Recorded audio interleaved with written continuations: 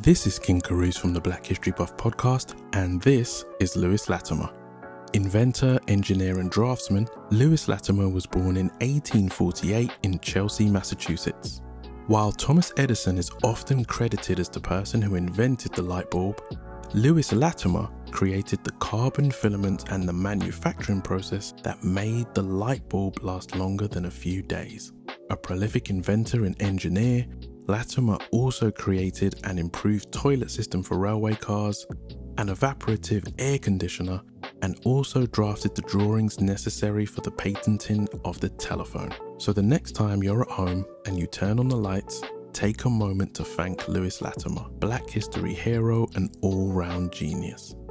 For more like this, check out the Black History Buff podcast.